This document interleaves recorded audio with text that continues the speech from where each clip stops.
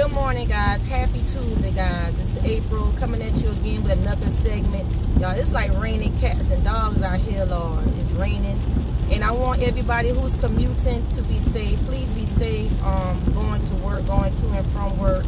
If it's raining in your area. I know where I'm going, it's raining. So I'm definitely going to be careful, guys. I just want to come at you this morning, guys. Just, talk on my way going to work. Just chop it up with you, talking about some of the things that, our society is facing, some of the things that we're going through. In my, where I live, I haven't witnessed or experienced any, crime or shootings or anything like that. But I would like, I'm still taking it seriously. And I, like to pray for the families who have, who lost their child in these senseless acts. But guys, we can take away from that, being that we're not in that particular area or that community. Guys, we have to be more engaged on what our kids are doing and what they have access to, guys. All these senseless crime and this, guys, we have to those are our kids. And like I say, they are the next generation. We have to bear down as parents to show kids the right way in doing things. Why do they have access to weapons? Why are there, like the Ricky Smiley show, why are the kids going around? And the thing about the sagging of the pants and the kids, just acting all sorts of kind of ways in public, you guys, that do start at home. We have to be more aware of, what our children are doing, who they're hanging around with, their mannerisms and stuff like that. We do have to start, being more engaged with our kids and teaching them, about crimes, because they have to travel, even though it's not affecting us in our community, but we still have to teach them that this goes on in other communities. Innocent people getting, robbed, killed, raped, stuff like that. We have to be more on the forefront with that, with our kids, and teach them, the thing, a lot of stuff is modeling what they see on TV, off the videos, stuff that's not real, and they're trying it themselves. We might have to, just like monitor what our kids are watching, what games they're playing, stuff like that. We have to do better. And even as adults, we have to be, if we have concealed weapons in our home, because that is part of castle law. Even if you don't have a weapons concealed permit, you're still allowed to have weapons in your home and your car in case an intruder or someone break into your home or car. That's your right, and that's how you protect yourself. But guys, even with these weapons, we have to have this stuff stored to where our kids, they're not allowed to play with that. We have to teach them about the correct way, safety. It's not about riding around and just gallivanting, shooting, and playing with a gun. We have to teach our kids the proper way. Why do we use weapons? What's the importance and the purpose of a weapon? Why do we protect ourselves? And and I agree, there's a lot of single moms, husbands may work away from the home, and we're there with the kids. We need to protect ourselves. So I'm all about self-protection and having a weapon, but in the right manner. You don't have it laying around. You don't have it to where, know where you need to have a place where your weapon is. Have it loaded just in case someone comes into your home, and you can be able to handle that situation. But it should not be in reach with kids. You need to have that conversation with them about concealed weapons. How to protect yourself. I mean, it's senseless. With the pandemic and the things people are doing, it's not adding up. And I know, we're living in these times now. We're living in crazy times. The world is getting darker, and we have to use common sense, good judgment, along with, you can protect yourself, but use common sense. Be mindful about stuff. Just be mindful about your surroundings and areas. You know, you have to scan that closely too. You know, you have to be careful about stuff that looks suspect. You know, me personally, I'm a lady, and I'm very careful where I travel. You know, I'm not stuck place that looks secluded, and I travel. Sometimes I travel alone. I have my family. Depends on where I'm going, but you know, I'm careful and mindful of my routes, where I travel. You know, where I'm going. You have to be mindful of that. The people I'm around.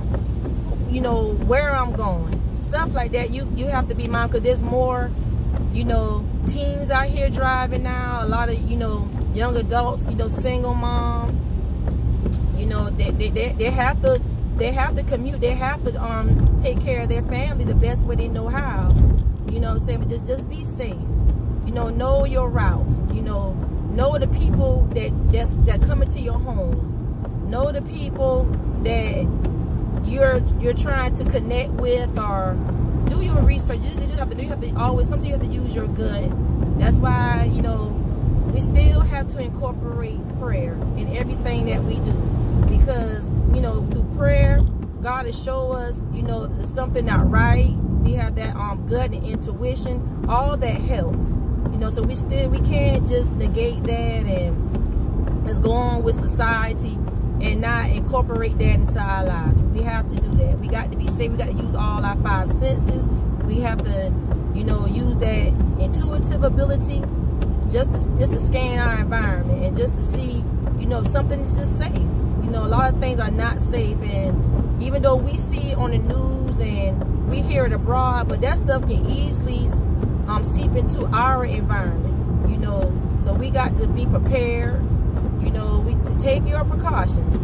You know, to get your ladies and men or whoever, take self-defense classes. We really have to do that now.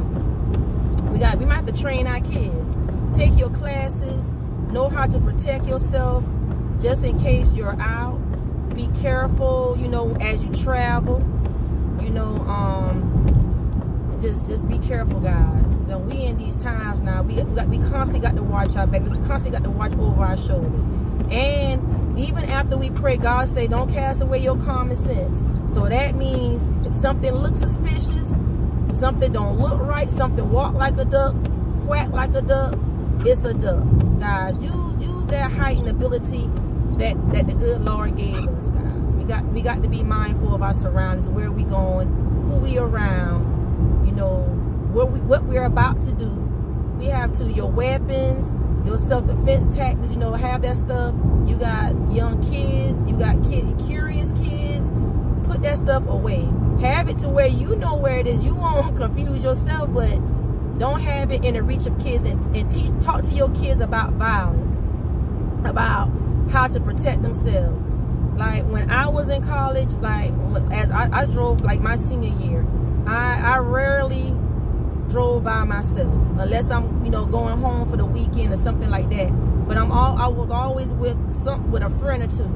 You know, being a lady, or being, you know, a young woman, young adult at that time, I always had company. You know, you have kids, you know, like right now they may not be on campus due to the virus, but even if they're just out, you know, shopping, doing something for the family, I always kind of teach them to always try to travel in pairs. You know, teach them, like, not to, you know, try to be in pairs. Have a activated cell phone. Always have that. You know, try to, cell phones are good too. Try to make sure, you know, they have their cell phones on them. Make sure, if you have a prepaid plan or whatever you have, keep minutes on it. That's a priority as well. That's a must. You know, we need that. Make sure they have a way of communicating and talking with you. You know, if something happened or if they are in danger, they need to know who to reach out to, who to call.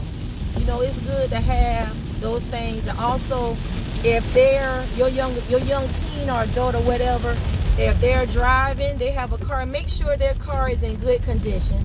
You know, make sure the tires, everything's good. Don't have them commuting and traveling and their car, you know, their car is not sufficient enough. Make sure their car runs good, oil is in the car. Teach them how to take care of their car. You keep their car in maintenance. You know, if you can't afford it, you don't need to get them a car. I'm just being real. If you can't afford to keep up with maintenance and make sure that they're good, it's not because everybody else is doing. You have to be able to maintain that stuff.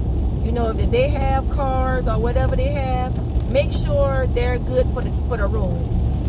You know, if you, especially you got young teens, girls, daughters, or whatever, they need to be efficient out here traveling. You know, they need to have their cell phones. They need to know they need to know about alternate route, just in case if the GPS or something doesn't work. They need to know a safe route to get home. They need to know all your routes, really. You know, you got to do safe stuff that doesn't look right. Try to avoid, teach them about avoiding, you know, I guess I don't want to say bad people, but watching their friends, picking and choosing friends wisely. You have some people, they're not trying to do nothing in life. They're not trying to go anywhere. They're not trying to educate themselves. They're not trying to do nothing but where they at. You have to like teach your kids to be selective on who they're hanging with. You know, cause that stuff, you can't just hang with anybody. You have to teach them that, not teach them not to be better than anybody now. We don't teach them to look down and to snob anybody.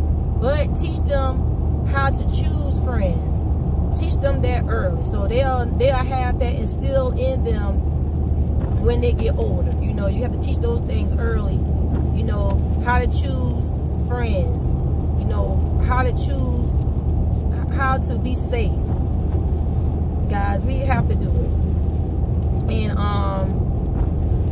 speaking of safety, guys, we have to be more cognizant about masks, you know, wearing our masks, about protecting ourselves barriers. Guys, you know, we got friends and family that we don't see every day. We love to see them, you know. We want to stay in touch. We might want to lay eyes on them. Have your protective gear, have your mask, gloves, or whatever you need. You don't know, a lot of people are asymptomatic carriers. They're not sick with it, but they're carriers, because these numbers are increasing. Be careful. Be careful with body contact.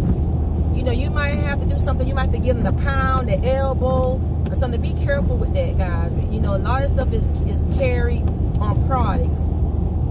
On the hair we buy. You know, the anything going into stores. You don't know. You know, people, that stuff. You know, people may not take the proper precautions in their home, and you're visiting their homes. You know, just be careful visiting, and you know, you'll set your boundaries when you're, you know, visiting people, around people. Just be careful, guys. You know, these numbers are increasing. We got to be mindful, you in close quarters with people, to have on your mask.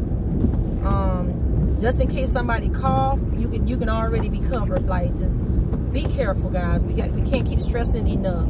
You know, hugging, touching, stuff like that. You just got going in people's homes, close quarters. Just be careful with that. You know, be mindful of our elderly people. You know, and people that may have underlying symptoms. Like, even if you feel like you're healthy, be mindful of your elders. Be mindful, you know, because they may not be as well. You know, you really want to protect them and your loved ones. If you feel like you healthy and strong or whatever, protect the people around you. We gotta look out for one another. You know, with that, and we gotta be safe. Look out for one another, guys. Guys, you know, those are some of the things I just want to talk about on this morning, guys. And guys, I just want you to keep certain things in mind. Just keep an eye, ear out on what's going on in our community. Teach your kids early. You know, you be safe as well. You you know, watch your back, watch your surroundings. You know, just be aware of what's going on around you. Be aware, be cognizant of what's going on. Just be careful, guys. We in these times now, I'm afraid, you know, guys, we basically like in the last days. You know, I cut up and joke around a lot, guys, but really, You know, I do have a relationship with God. I do. And God, y'all, the signs are here. The signs and wonders are here, guys. And we got to be mindful. We got to take time out to breathe and be mindful and just see and just pay attention to what's going on. Pay attention. You know, we got to just stay woke, guys. We got to, guys. So I just wanted to you know, shed light on that. Just want to talk about that this morning. Just want to keep you informed, guys. Just be blessed. Just be cognizant of what's going on. Just stay in the light, guys. That's all I got to say on this morning, guys. I'll talk to you soon, guys. I'm signing out, guys. Thank you. Thanks for listening. Bye bye.